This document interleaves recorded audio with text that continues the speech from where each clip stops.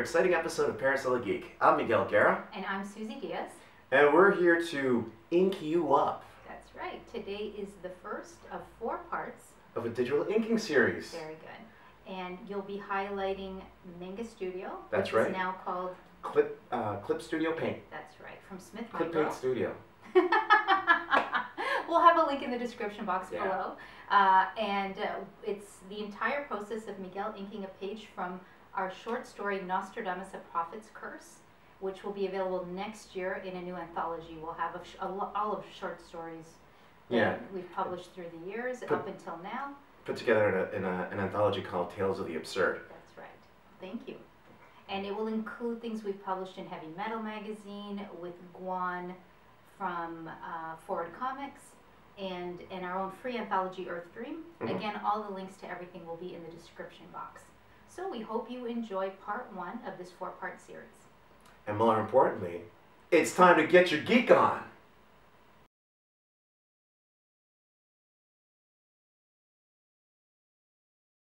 In terms of what I was doing at the beginning, you probably saw me extend some lines. The beauty of computer programs and digital is that you can add layers. Just be aware, I added a layer so I could extend the panels. So I did that because of format issues, which we'll talk about later. Now, in terms of the tools that I use, my favorite inking pen is the mapping pen. Why do I like it?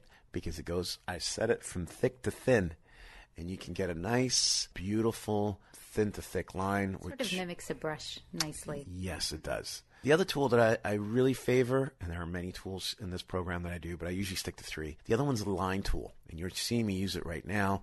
Pretty much you start at one point, stretch that point into a line to the end point, click and then bend it. And you click where the line begins, you click where the line will end, then you can bend the line. Yes, that's what I'm trying to say. All right. So those are the tools. Other tools you won't be seeing me use too much. Actually, you won't be seeing me using this one. Is a perspective tool, and I think that's one of the strongest points in Manga Studio is the perspective tool. Because as much as I love and I know my perspective, it can get taxing when you want to get it dead right. Exactly. And there's no going back if you screw it up. Yeah. Well, there is. It's called doing it over again. That's not fun. So those are the tools. So in terms of this, when I'm inking this panel. Yes, what is this that you're inking? What is this lovely page? This page is from a story. A short story coming up for Tales of the Absurd. It's a collection of short stories I've had in Heavy Metal and other places, and some original new ones. So if you've managed to see some of my stuff from Heavy Metal or other places, don't worry. Be some of your stuff, some of our stuff, some new stuff. A lot of new stuff, a lot of stuff. Different short stories that we'll compile. I'd like to say I have a vault. It's kind of like a little... I think you do. No, it's kind of like a little box with stories and stuff. That's pretty much it. And I'm letting out that box. Shoebox of horrors. Shoebox, yeah. It's a shoebox. It's definitely no Prince vault, that's for sure. So this story is called Nostradamus, A Prophet's Curse. That's right. Ooh. And not profit as in making money, but profit as in, to foretell. Thank you. Yes. The idea came about from a lot of Nostradamus stories I had heard, ghost stories I heard when I was younger, I read about, and I combined a whole bunch of them together to make this story. Yeah. And I'll talk more about that in other upcoming videos. If only Vincent Price were still alive to narrate. Yes. Awesome. Just not quite the same. Actually, there's not really narration, is there? No. There's no narration. All right. But he could do the voices. Yeah, he could do the voices, absolutely. Okay, so this process here, so right now I'm using my mapping pen, and I use that predominantly. Oh, yeah, the other tool I use is a paint bucket. That's the other tool. You'll show that in just a little while. Yeah, but as you watch me right now, you can see that I have the pen clicked on. You can see my mapping pen I've chosen, and I'm just taking my time. Just inking away, and I'm blocking out the black ink. I'm lightening up the actual that's a nice feature, huh? Pencils. Yeah, that's something. So you can lighten your pencils so you can, or darken them, just so it's easier for you to ink over them. Yeah, so I can kind of see what I kind of fade in Photoshop language, right? Oh, well, yeah. And it's just something or that opacity, I should say. yeah, that's probably better. Yeah. And you'll see that I'll draw a line. Don't like it, step back, right? And that's what I did just there. The other thing is too, is I use the inking as an editing tool. I don't use it as a means of exactly copying what I've drawn. If I was going to do that, I just scan my pencils in and I just go to town with what I've got. But the intention with inking, for me at least, is to improve the drawing even more than I did before. You know, sometimes there might be an eye that's a little too low, a little too high, or something like that. And I'm very, very picky about that stuff. So yeah, good. So when you don't lightbox, correct? No, I don't lightbox. So you do your pencils, you scan them in, and then you digitally ink them. That's right. Even some of the stuff that I do tend to draw that you might see kicking around that's pencils that looks like it's been lightboxed, hasn't. But you have a pretty clean line. Yeah, and I have my little tricks with the pencil, with the eraser to erase my construction lines. But that might be a different one. We'll stick to the inking at the moment. Yeah. And also because you ink your own drawings, you know, you're the boss. You're at liberty. I'm at liberty to make sure that I get my stuff looking the best as possible. Yeah. It's sort of taxing, but it looks. You can tell you can tell someone who's done both. There's certain quirks and certain things that you know that you want to improve upon. And there's things that actually, as I'm doing the inking process, that helps me later on with my pencils. I realize I shouldn't be doing this. This doesn't look good. Of course, I hope that I remember the next time I get to the Yeah, that's a good point, too.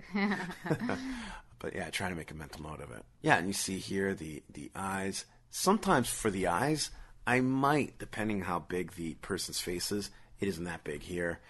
Sometimes I might use the circle line drawing tool to make the eyes perfectly round. I'm sort of conflicted. I think it looks too unnatural sometimes. Yeah, if it's too perfect. But sometimes when it's really, really a big face, I tend to not want to do it by hand. We people are symmetrical, more or less. More or less. And your eye sort of will see errors, especially if it's a drawing. Yeah. And sometimes them seeing errors, if you will, or a natural drawn line is better, and other times it's not. It depends on how your eye looks at it. Your eye will look at it like it seems good, familiar, or, ooh, there's a mistake there. So it kind of depends on the drawing and how people view it. Right. Sometimes if it's too perfect, it looks mechanical. Yeah. And if it looks mechanical, there's a certain part of the humanity that's lost from it. Now, one of the other things to keep in mind, too, is that you can still see that I'm still actually sitting here with my pen and my stylus, and I'm inking it. There are some advantages to using digital ink as opposed to using regular analog brushes and pens and stuff. However, the computer doesn't do it for me. I still have to sit there all these hours, basically reworking. This is sped up, too. This video was very long. Yes. It was 3 hours long or something, so I sped it up for the tutorial.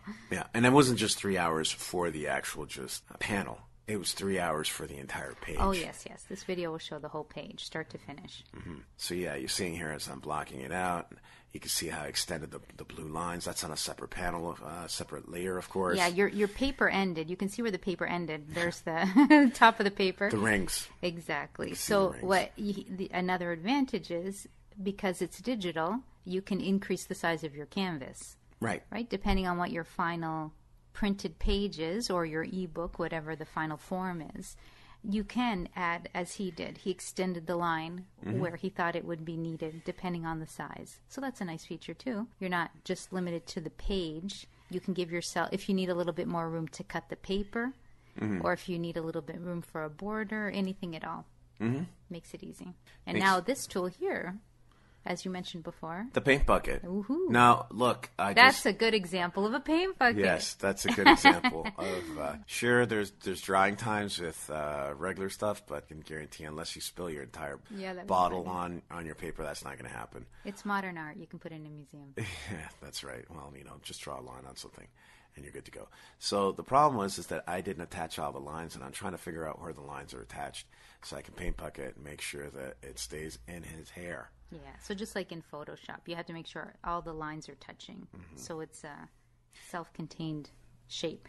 That's right. I mean, I could increase the paint bucket to only capture a certain amount of pixels. My issue with that is that if you do that, then you might have to go in and just clean up the line butting up to it. So if you keep your paint bucket nice and low in terms of how many pixels it accepts and does the gap, then you're good. Or else it can kind of do some funny things, and that just adds more time. Yeah, when it comes to this stuff too, the way you use the tools now will be different a year from now, will be different 5 years from now. You know, people just get comfortable and you need to do it.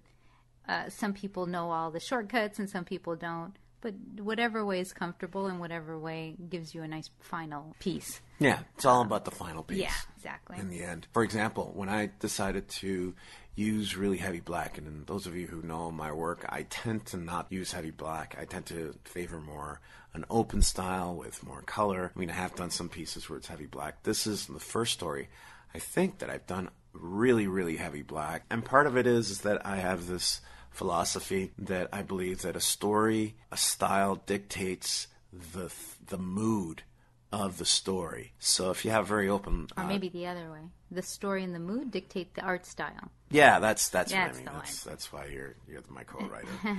Yeah, never mind what I just said. Listen to her. So, yes, absolutely. I think that's one thing that I think has served me well. It served me well to experiment and try different things and break out of just having that one style that I might favor over another. But I really feel that each story that I've come up with and that I'm developing right now with Suzy has to have its own sort of spirit and its own sort of style.